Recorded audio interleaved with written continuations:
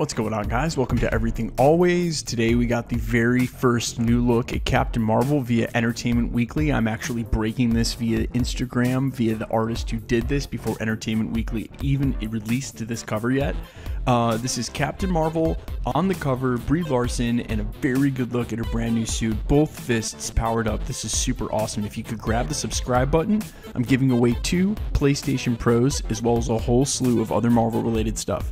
All you got to do, subscribe to the channel, leave a like and a comment on this video, and I'll get into all the giveaway stuff at the end of the video. So here it is, the very first look at Captain Marvel's new outfit, close up. These were not set photo leaks. This is not concept art. This is the real deal. Of course, when it comes to photos, there are some CGI overlays that are different. We saw this famously in the Vanity Fair comp when they had all of the different overlays. There was some pretty bad Photoshop there, okay? So this may not be a one-to-one true coloring of what her costume looks like, and it's very likely that this is a complete CGI and Photoshop overlay of the costume onto whatever photo shoot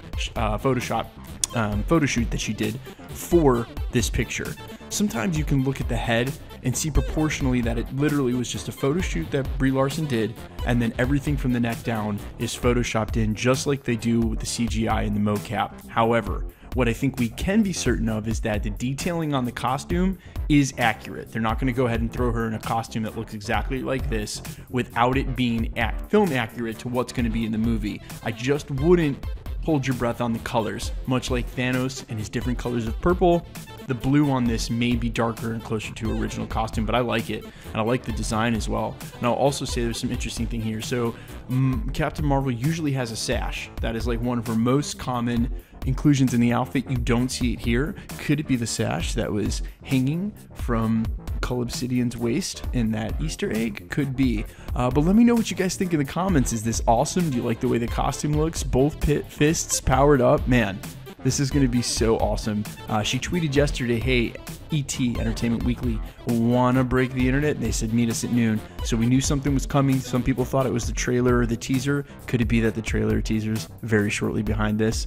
You know how Marvel does it, guys. Go ahead, hit the subscribe button, leave a comment. Let me know what you guys think. Do you like the costume? Are you excited for this? Let's get into the giveaway stuff. Before I let you go, we're giving away another Iron Man 3 commemoration plaque. This is a Trendsetters limited edition run 2500 Marvel license plaque commemorating the first 3 Iron Man movies. Each plaque contains 6 film cells. This thing is super cool. All you got to do, be a subscriber, leave a comment and a like on this video. Also, we're giving away 2 PlayStation Pros, one at the 50 and one at the 100,000 subscriber mark.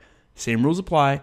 All you got to do, be a subscriber, leave a comment or like on this video, and the more videos you comment on, the better chance you have of winning. My name's Michael Roman. This is Everything Always. Thanks for stopping by and stick around because I'll be posting again real soon.